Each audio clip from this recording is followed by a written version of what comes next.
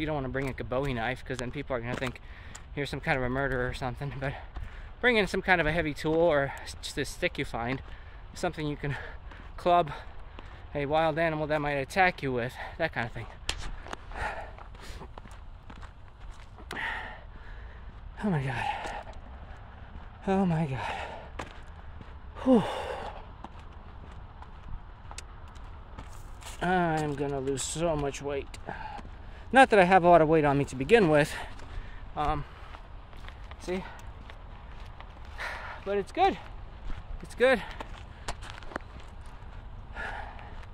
This is the nursery.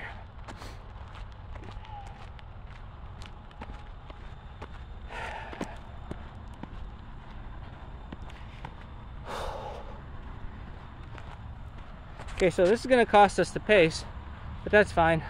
I'm not trying to kill myself out here. I still have other running I've planned today. Okay, so yeah, we're at 10 right now because I'm walking, and this is 4 miles in. I just want to take it casually, walk through here a little bit, and then maybe I'll pick it up again in a bit. Anyways, it's good exercise, great exercise.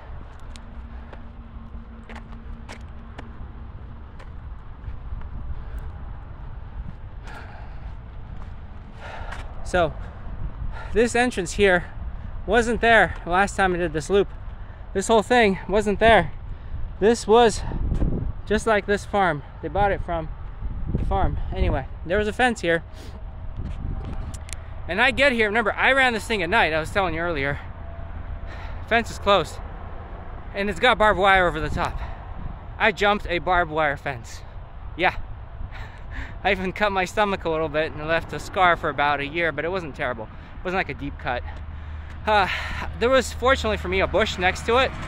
So I crawled onto the bush and used that to shimmy over the barbed wire fence. But it was wild. How can I say? I'm a wild child.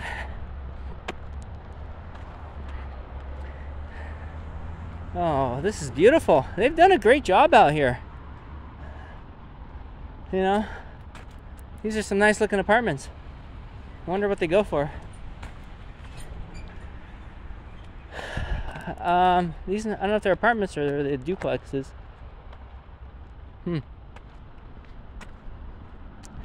Oh, here we go. I'll just read the signs. Fetch parcel service. When they offer you all kinds of this stuff, it means it's going to be way overpriced. Right? Car care center. Beer garden. Tech cafe. Yeah, luxury apartments. I don't know, man. Like, I'm a handyman. I do all that stuff. I'm the type of guy they'd hire to manage this kind of ground. I'm not saying I'm applying or anything, although that would be an interesting idea. But by the looks of it, they have this whole thing under control and already worked out. Anyways, what I'm saying is that kind of stuff I wouldn't pay extra for it because I could just do it myself.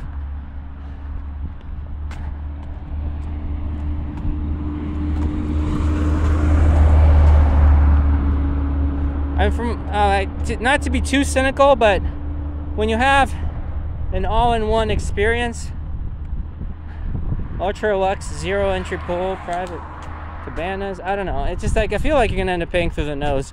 Like, you're probably going to pay a lot more than if you were to just to take care of those things yourself. All right.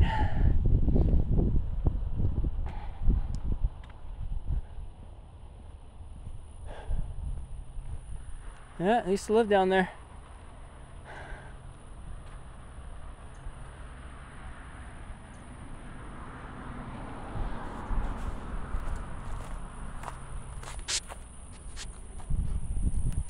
Right there. Yeah. Cool. Good times. Used to also manage a bunch of the properties, just like for landscaping and stuff like that. Anyway, I'm just gonna take it easy, walk through here, And then after we get past this development, I'm gonna jog the rest of the way back. Doing good.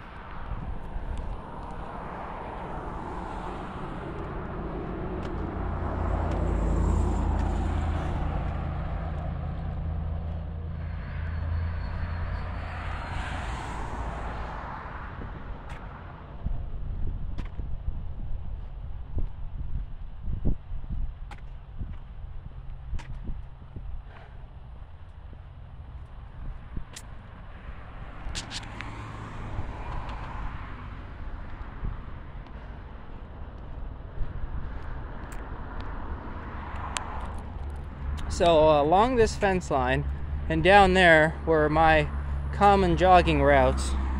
Now this is a private development, so like I have friends down there, people like old clients and so forth, but I don't want to like disturb anyone, so I'm just gonna stick to completing the loop here right now, and then afterwards I'm gonna go check out some other places.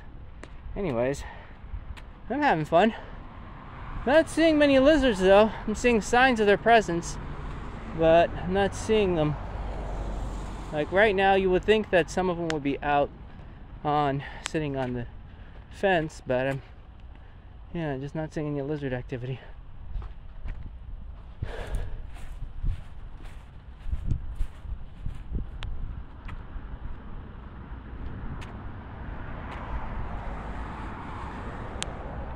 I don't know. It's possible the population drops in the winter and then rebounds again in the spring.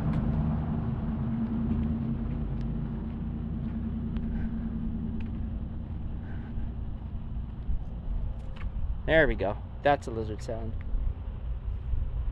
Hear that? Oh, that's a bird. Well, now we know where the lizards went. Now, I'm sure there's still plenty of them. The density of the lizard population is usually such that they're not going to really, even though birds might eat some of them, they're going to be fine in terms of the population as a whole. I mean, it's sad that the individuals get eaten, but such is the way of nature.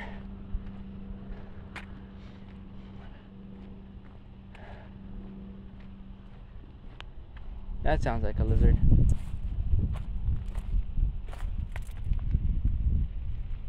There it is, right there. It's a brown and Oleg.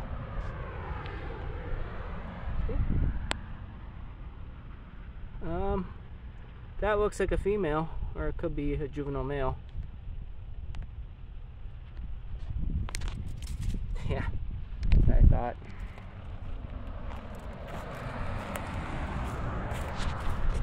Yeah, I had to show you one, you know. I wanted you to see one for yourself. But yeah, I love it out here. It's warm and there's palm trees and lizards. It's awesome. And we didn't get eaten by an alligator or a bobcat today. So, hey, props to us.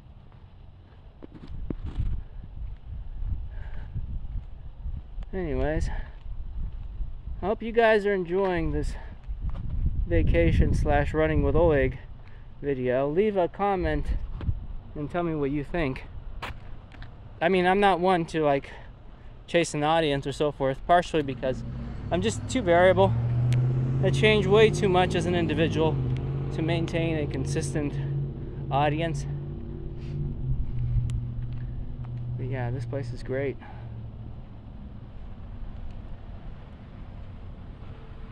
Oh, what a beautiful magnolia.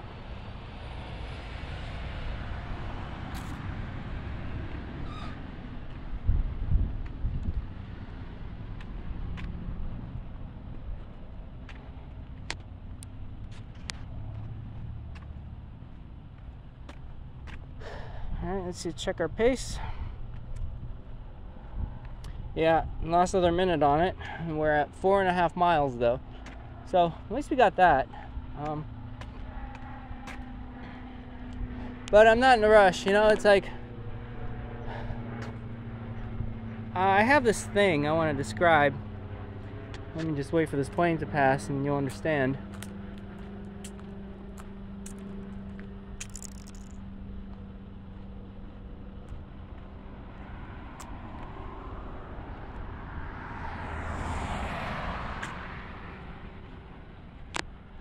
Like, I don't fear death. Like, I don't like the idea of dying, because that sounds unpleasant. But my understanding of reality is that every moment that I have ever experienced, or will ever experience, is kind of in its own frame of reference. It continues to exist. And this comes from science, essentially. There is no now moment that could be applied to the whole universe. It's this causality, cause and effect, but there's no now, where now is real and 5 minutes ago was before and 5 minutes from now will be the future. It doesn't really exist. Instead, every moment is its own frame of reference. Like, you put two twins born at the same time, right? Or whatever. But basically, identical twins, put one on a rocket, send him out in space, leave one on Earth. He comes back a year later. He's going to be younger by like, I don't know, like a second or maybe a fraction of a second. This isn't like something that necessarily can be proven. I mean, just the very fact that our satellites have to be adjusted for the difference in their clocks. Anyways, what I'm saying is that I continue to exist in the past. For me, the past isn't gone. It is real, and it continues to play out. Each moment, its own frame of reference. So in that sense, like, when I visit these places, I don't visit them necessarily as the past. For me, the past is active, and I enjoy walking through them, even if I'm not a part of them anymore. The me that was there continues to play them out, and I've had a good life. It's like, right now I'm visiting Florida, had a great life here, and building new experiences here now also. I have a great life in Pennsylvania. I had a great life in Illinois, and all the other states I've lived, in Washington and so forth. So, like, when I visit my old haunts, places I used to go, it's kind of like taking a step into the past, but at the same time, it's a living past for me. Anyway, I know some of this might not make sense. I'm not an individual and necessarily makes too much sense.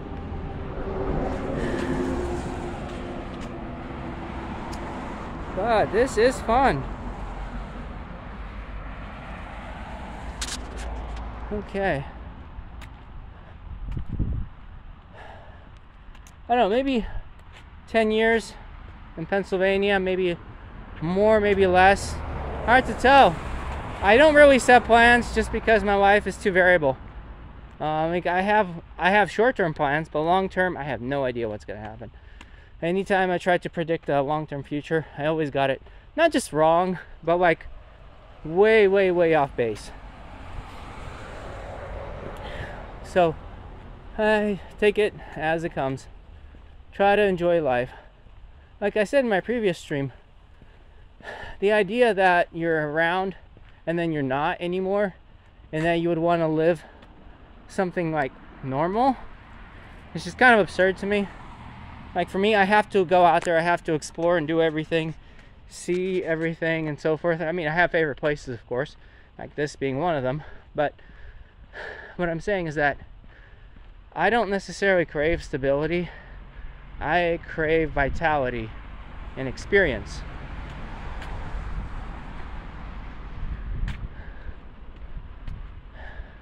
But at the same time, knowing how my life is topsy-turvy, I'm constantly trying to sharpen my skills. Like, education, so important, you know? Learn a trade, it's incredibly important. You know, like, you have to do things that are valuable to society, to community as a whole, and then you're always going to be in demand. You know, you do a good job, you do something that's useful and needed, you're going to have all the money that you want. I'm just saying. And then you can go out and have vacations. Okay, now that's a male right there. Now look, see what he's doing there? Actually, that might be a female. I got to get up close. I couldn't tell fast enough. The males are a little, I would say, gruffer looking, you know? They're more aggressive, and the females are more softer and streamlined. But with the juveniles, you can't really tell. I mean, you can, but not from just like eyeballing them. You'd have to look at them up close.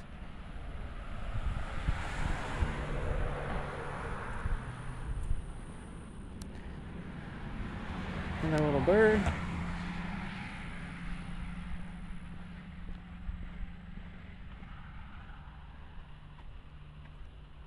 No, it's not a lizard. But there's lizards around in the bushes.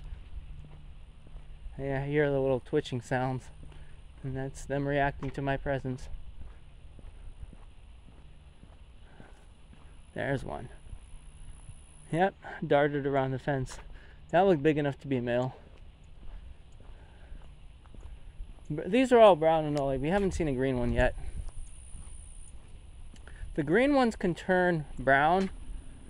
And the brown ones, they can range from black to like gray to brown, of course. Black, gray, and brown, but they can't do green. They can change colors. It's based on mood, I guess, and temperature and so forth. Okay, that's a male. Look how big he is. Look at the stripes. So cool. Hey, buddy. We're not gonna bother you. We're just looking at you. Alright, we're leaving. Now, as soon as I turn around, he's gonna dart because, oh, unless I step away far enough to where he no longer thinks I can go after him. Yeah, he decided to chill out.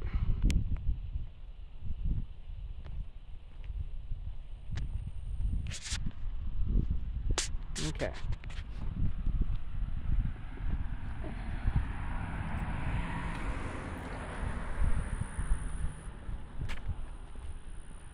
Listen to that sound.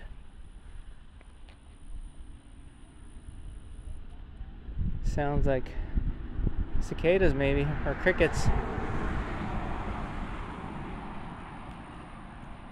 The lushness, I just love the lushness out here. Alright, so from here, we're gonna complete the last part by jogging. We're gonna get back to Magnolia Park. So right now we're at 11:57 and we jogged about 3 miles. Not 3 miles. It was almost 4 miles of jogging, and then we did walking the rest. So from here on out, we're gonna get back to jogging.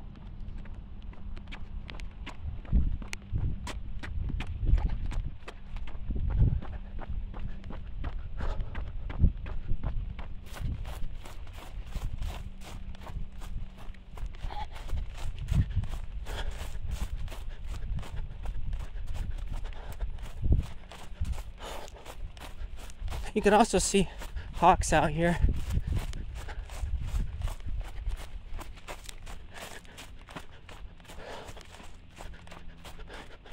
Looks like we got gophers. Yeah, that's right. There's all kinds of moles out here too. Like I said, the vibrance of life out here.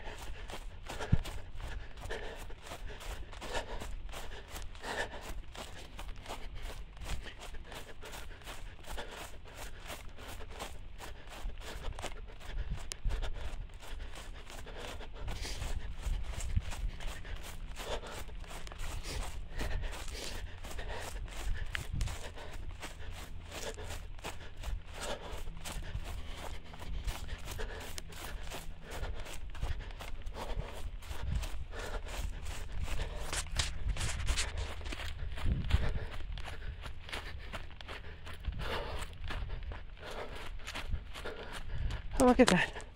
What oranges.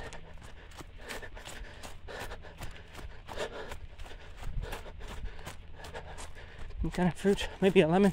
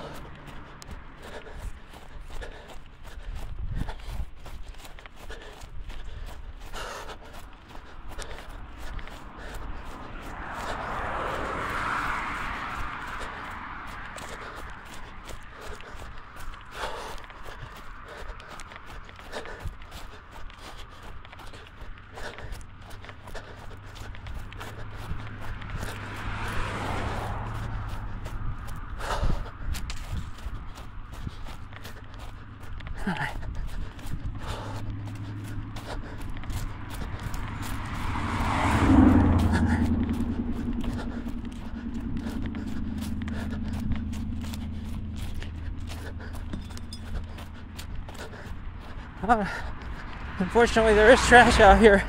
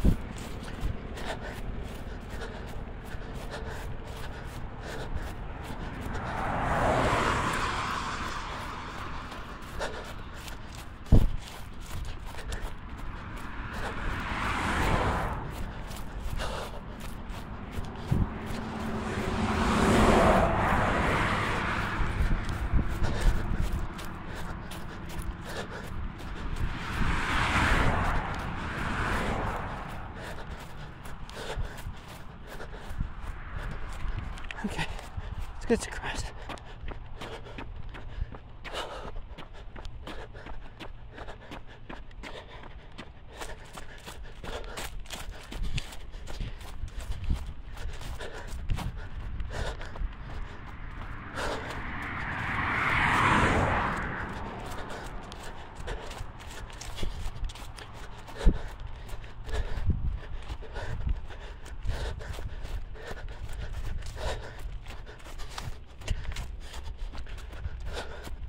Okay, so now this is where we started the job. Well, not actually started here, but this completes a loop.